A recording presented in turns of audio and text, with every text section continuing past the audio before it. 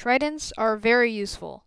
They're an easy way to fly around your world, a powerful ranged weapon with infinite uses, and even a way to strike mobs with lightning during a thunderstorm.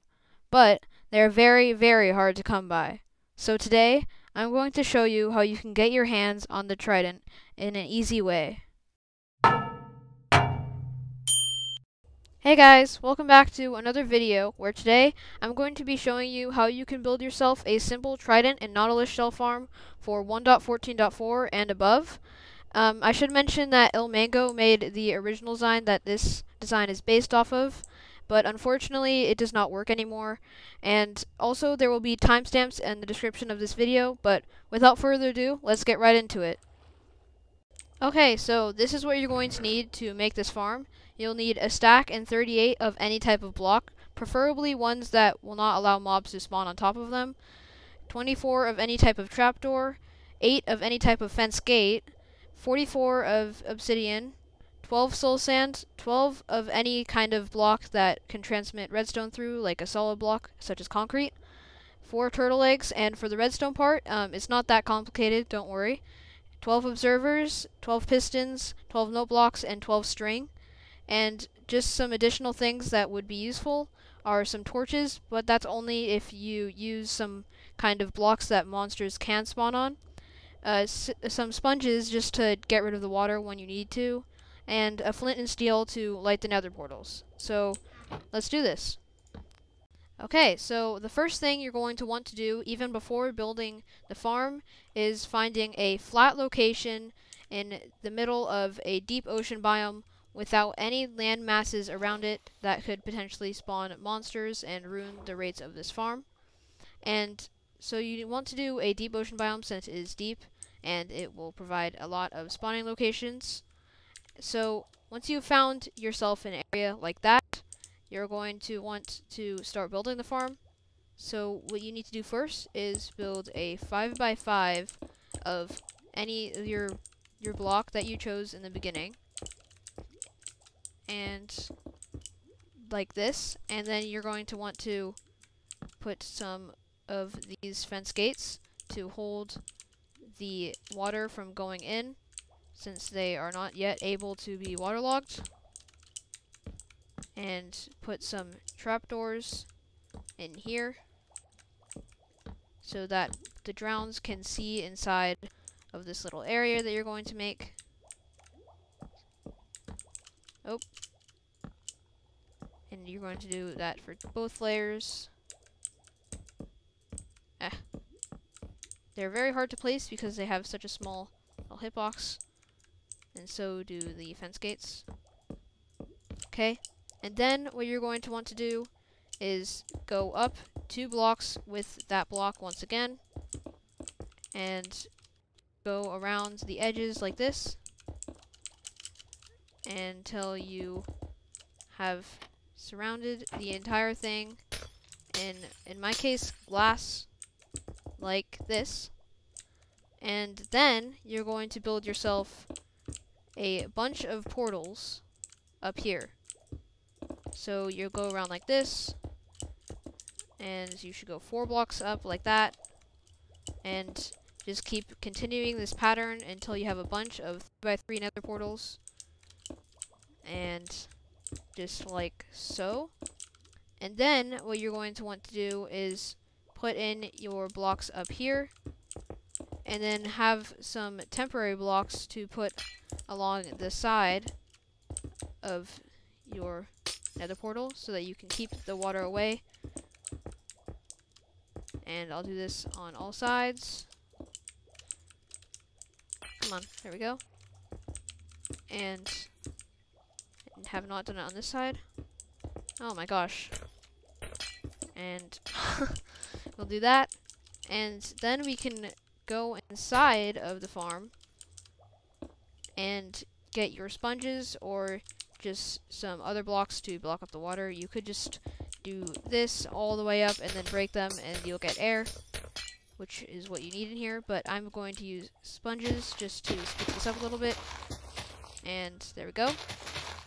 And then we can light these portals up in here, and you can also make a little barrier like so that the mobs cannot come in and kill all of your turtle eggs, which you are going to place down here, and a little plus pattern.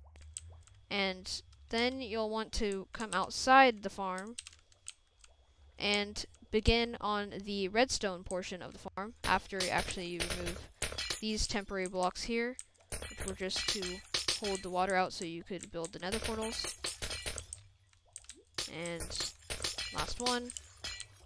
Okay, then what you'll want to do is you'll want to make a little kind of roof thing and have the corners along like this, and more of these all the way around. I'll just do this one side, and I'll do the rest off camera because they're all exactly the same. And then you'll want to come back here with some temporary blocks and put some pistons like so, and come out and put some observers in the back, and your solid blocks, here they are, and then your note blocks down here. And then finally you'll want to clear this area out of the water. There you go. And now you'll have a little air bubble up here.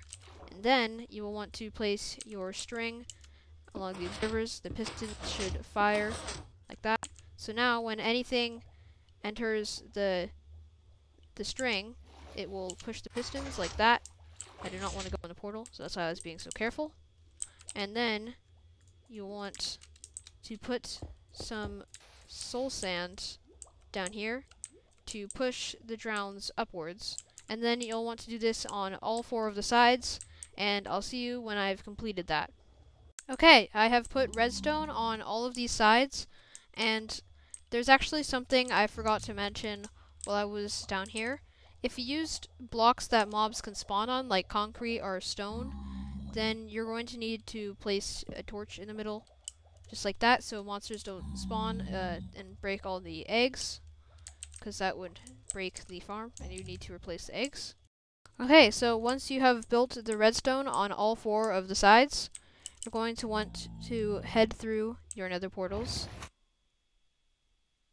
And once you're on the other side, you can build a little area for the drowns to come in and get killed, so that you can pick up all of their loot. Just build a little area around the portal. You can make it as wide or as tall as you want. Making it wider is beneficial as it decreases the amount of entity cramming that is possible to happen if you want to AFK for longer periods of time. And I should mention that ilmango has his own little design thing that he makes in the tutorial that he has, which will be in the description. And he makes it so that you can press a button and the drowns will get pushed into the little area where you kill them after the portal is broken, and then the portal will be relit. But I think that's just a little too complicated, and seems like you could just do something like this and have some trapdoors to block the baby zombies, and you should be fine. After you have done the part in the nether, you're going to want to come to the top of your farm and go up 114 blocks, or a stack and 50 blocks, as you can see on my hotbar. I recommend just taking 114 blocks and just kind of stacking up. Okay, so once you've made it up all 114 blocks, you can build yourself a little AFK area, like maybe with a chest to put all your stuff in, and a portal to get up here easily. And all the stuff that you would want in a typical AFK area. Okay, after you've built your little AFK area, you can remove the pillar and be a happy person and live on your life and get yourself a trident. And now I can show you how this farm actually works. So if I spawn in a few drowns, oh wow, this guy has a trident. If I just spawn in a bunch of them right here, you'll see they all head straight for the soul sand. because the turtle eggs that are down here, even the babies can see it, which is perfect. And then they get shoved into this little area where they get put into the portal. And obviously the first one will create a little bit of lag because that's how portals just work now in 1.14. And as you can see, all of the drowns are getting shoved into the portals. After the drowns have walked into the portal, you can come down and kill them for their loots. And hopefully you can get a trident. Oh wow, I actually got really lucky and got one there. I do have looting 3 on this sword. But as you can see, this farm does work, and I feel like that is a great place to leave off this video. If you liked it or thought it was helpful, please leave a like and subscribe with notifications on so you can see more videos like this, and ilmango's original tutorial will be in the description. Bye-bye!